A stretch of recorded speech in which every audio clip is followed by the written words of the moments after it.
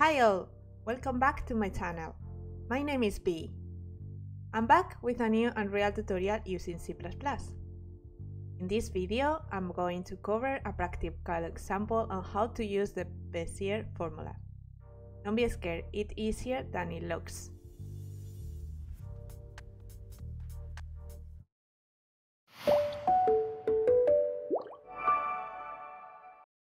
For this tutorial, I prepared this simple scene with that cute little cat and a type of minigame to show how the Bezier formula works.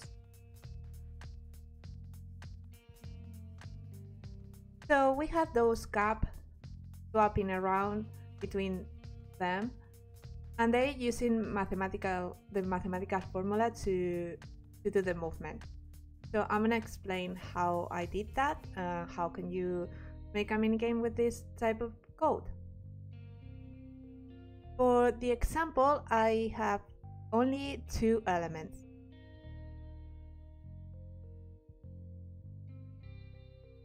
A blueprint, which is the swap Bezier controller, which is the element which swaps each gap, and the item to swap, which is the element that makes the movement in that way, using the formula.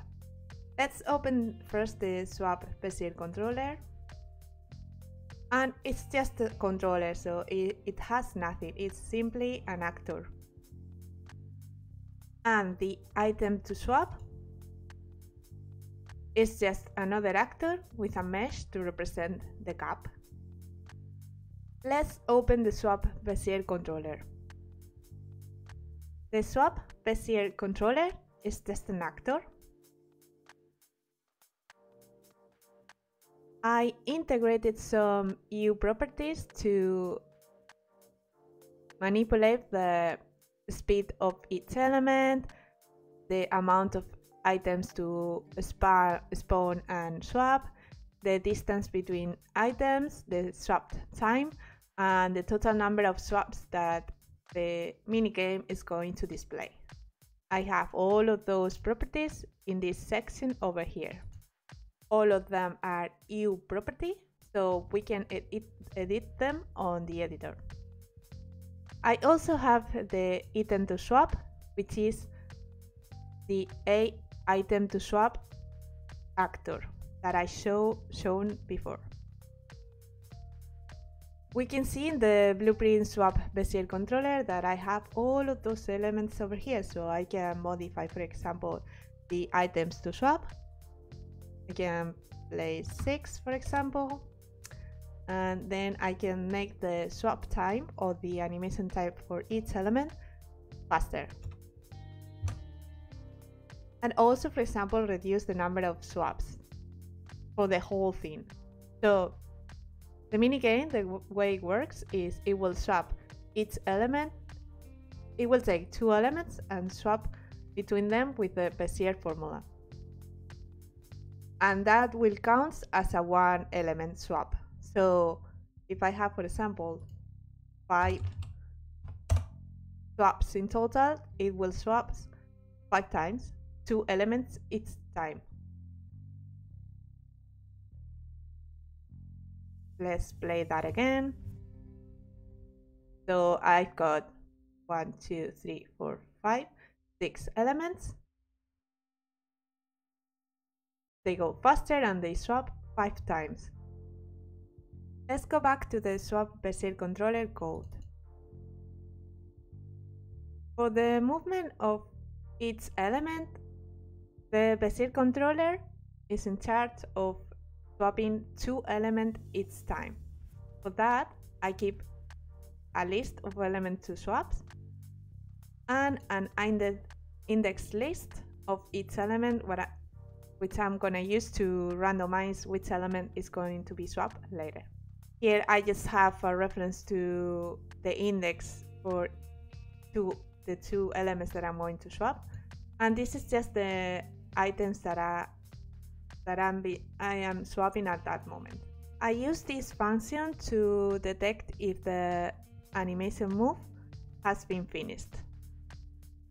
So this will be an event that declaring on the item to swap. I will show that later. And this is just another function to swap two elements each time. In the begin play, the first thing happens is I spawn each item to swap. I always like to check for those null pointers. This is a good practice. And I just simply spawn each element and increase the distance between them. This is new. This is an event that I have declared on the item to swap, and I'm going to use this event to detect if the movement has been completed. This is being raised by the item to swap. And finally, I call this function just to start swapping the first two elements.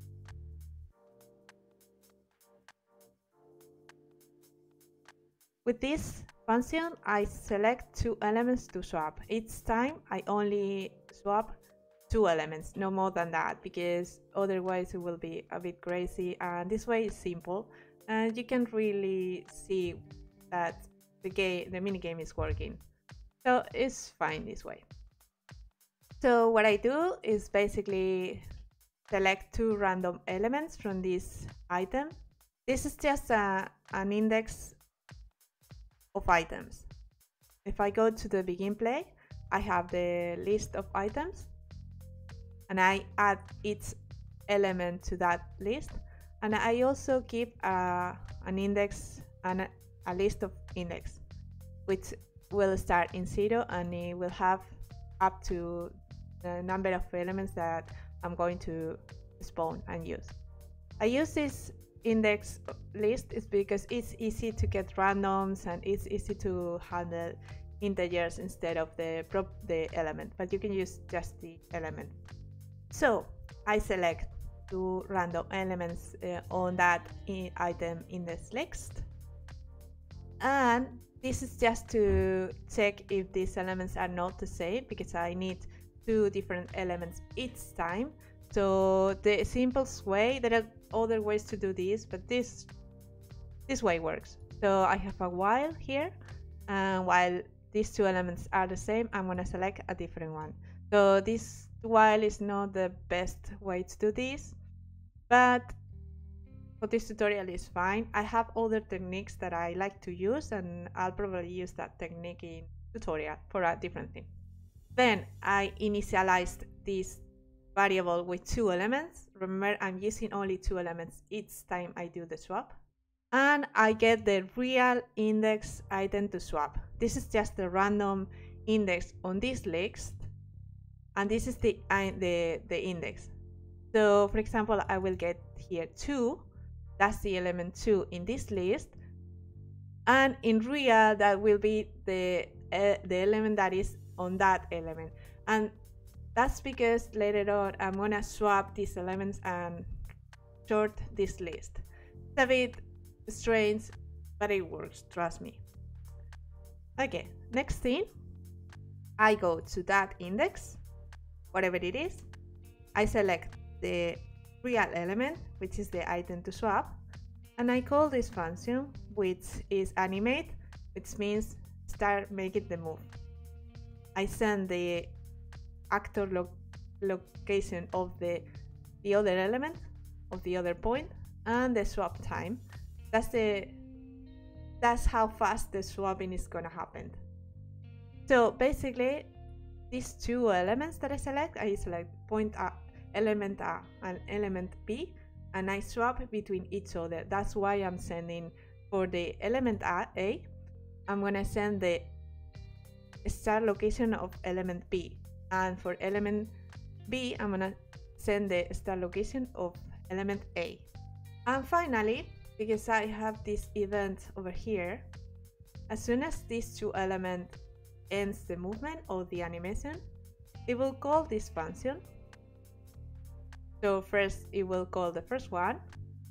So I removed one element from this variable, and when the second one calls this function, it will use this to subtract one more. So I know that both elements have finished to do the swapping and the animate. And I sort those elements, so I use the index list and I swap both elements, so I will have them in the correct position. Remember, basically what I'm doing is I keep this index list to select random elements each time, but I need to sort them as soon as those elements finished. I subtract one element to the total number of swaps. So I will have 5, 10, 20 elements that I'm gonna swap in total. And when that if this is not finished, this means that the mini-game hasn't been finished. So I'm gonna do the same process. I'm gonna select 2 elements again and start swapping. So every time I only select 2 elements and I get the start location of each element and swap that. Let's move on now to the item to swap code. To represent that element, I just simply have a root scene and a mesh, nothing else. It's an actor as well. This is the element that performs that animation using that Bezier formula. Before I continue with the explanation, let me show you how a Bezier formula looks like. So I have this simple graphic here. A Bezier formula is basically 2 points is aligned with 2 points, for example, and an amount of control points that controls the curve. For this code, I'm using this simple one, which only contains 1 control point. If this point is in a different position, for example, here, the curve will go this way. For example, this one is over here, the curve will be different one. So it depends on where the control point is, the curve will be different. It will have a different shape. For that, I'm using this method. This method takes the start point, the end point, and the control point. And it also takes the time. I will use this in the tick, so I will use the delta time for that. And this will give me a position on time based on these parameters. So that animation will take its location with this formula. So this is the lovely formula. So it looks a bit complex, but basically it is taking the start point, the end point, the control point, and the time. So it's using the time for the calculations. I'm gonna link below an extensive explanation of how the Bezier curve works, but basically I have here a graphic where you see how more or less works, and basically taking the time, that formula will give us these points. So in this graphic we can see this is the start point, this is the end point, and this is the control point, which is like around here. And for example, for this time we have this point. For this other point we have that position. That's how it looks like. As I said, depends on where the control point is, you will have a different curve. If we go to animate, this function is being called by the swap Bezier controller to start each of 2 elements to animate. This is where I calculate that control point, and when I start moving the object, I use the tick to move the object with that Bezier formula. So first thing first is to keep track of the target location. So if I swap in item A and item B, I have the start location, which is my location, the item location to swap location, and the target location is item B location. I also keep track of the total time for that animation of that movement. And here is when I calculate the control point.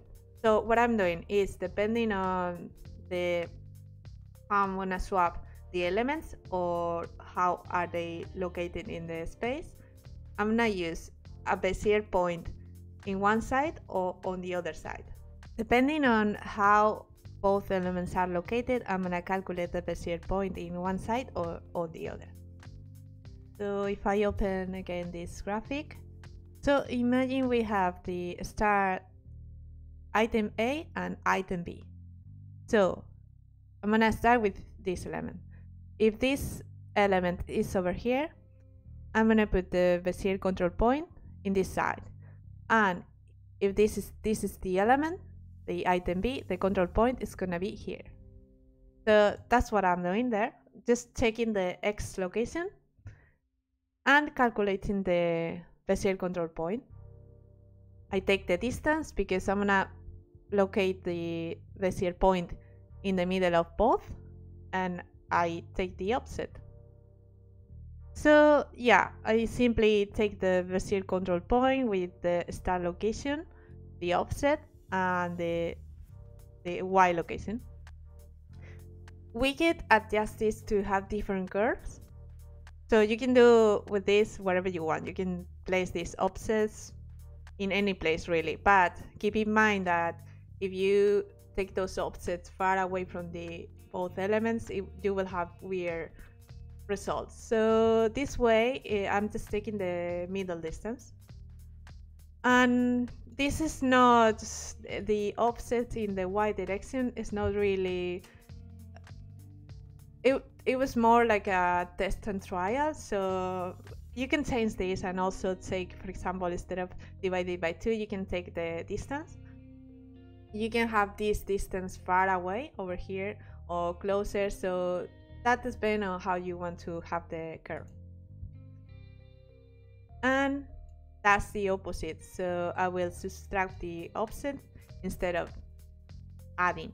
So I will have its point in different places. And I indicate that I can start moving the elements on the tick. I use this current Bezier time, which I'm using with the delta time, to detect if the movement has been finished. So I use the total Bezier time for that. That it will indicate when the animation ends. And next thing is just use that formula that I explained before to get the new location for the actor. Take the actor location, and that's it. If this time reaches this total Bezier time, I reset the current Bezier time. This is important. Stop moving the element completely. And finally, send this event. So this event is being received by the Bezier controller. And for each element, I'm subscribing to that event in the Bezier controller. Okay. Let me show you how you can define this type of events. The syntax is a bit strange. So first thing, we need to declare a dynamic multicast delegate with the name fSwapItemCompleteDelegate. This is just with no params. If you need more parameters for the event, there is another syntax, which is kind of strange. So in another tutorial, I can show that. Okay, next thing is just declare in the publish section the event, and after that just use the event this way. So broadcast, and the swap Bezier controllers will detect that event and will do the swapping again with 2 new elements. And that's it. That's everything for this explanation. Let me show you again the example. So let's put less element, for example 3. Let's do this faster, for example that, and number of swaps, now let's leave it at 10. Okay, and play, and it goes super fast and the cat is completely puzzled. Let's do that again. So what can you do with this? Well, clearly you can do mini game, that classic mini game where you have a small ball and you have to guess where the ball is when the other person stop moving. So I'll probably make a video about that in VR, which I'm very excited about. So this is all for today's video. If you think this video is useful, please subscribe to my channel and share this video. It helps a lot. And don't forget to hit that bell button to get notifications for future videos. So that's all for today. Thanks for watching and I'll see you next time. Bye!